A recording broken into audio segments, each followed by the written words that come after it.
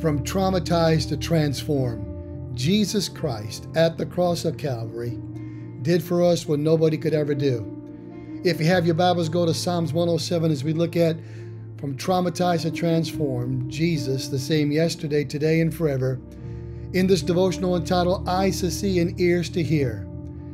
What a great God we serve. Jesus, the same yesterday, today, and forever, tells us clearly in the scriptures that he will transform our life into something beautiful. Traumatized to transformed.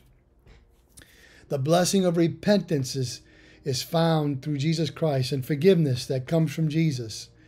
As Psalms 107 verses 13 to 16 tells us, gives us the illustration of Israel, who's held in Babylonian captivity because of disobedience and sin, is symbolic of what happens to those who do not have a personal relationship with Jesus and reject him as Lord.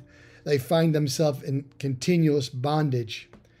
The Bible says in Psalms 107 verse 13, they cried unto the Lord in their trouble, and he saved them out of their distresses.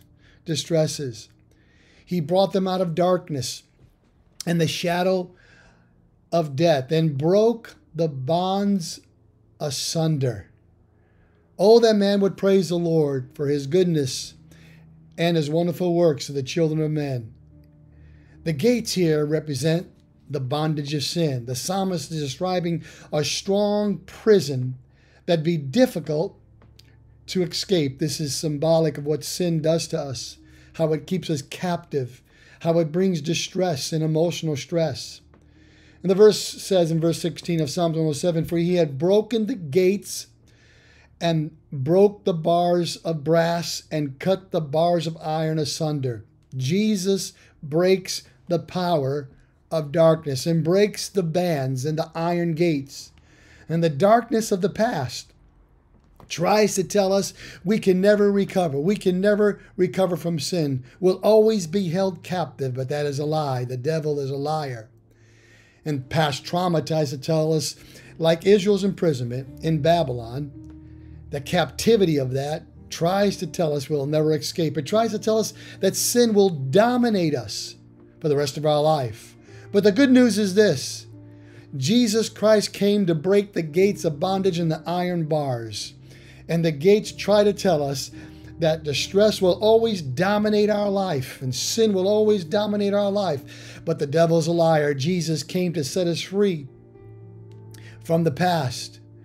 And in the New Testament, Paul tells us in Romans chapter 12, present your bodies a living sacrifice and be not conformed, but be transformed. Metamorphosis is the Greek word. Metamorphosis, change from something ugly to something beautiful. Something has taken place from a caterpillar to a butterfly. And that's what happens when we turn to Jesus Christ. He changes our life, our character. Romans 6:14 says, for sin shall not have dominion over you, for ye are not under the law, but under grace.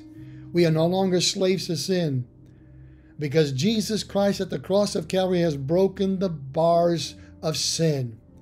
As Revelation 1:18 says, Jesus conquered death and has the keys of hell and has all authority in his hands. Jesus, our deliverer and our healer, has broken the bars of transgression, broken the bars of captivity. We've been transformed, traumatized to transform. A metamorphosis from a caterpillar, bowed to the ground, to free in the air like a butterfly that flies. There's a metamorphosis that's taken place. Jesus has transformed us. Remember, Jesus made the great exchange for us at the cross of Calvary. He said, here, take my righteousness, give me your unrighteousness. Take my freedom and give me your sin. Give me your bondage, I'll give you my freedom. The great exchange, when we accept Christ as our Savior, repent of our sins, Jesus transforms our life from a caterpillar to a butterfly.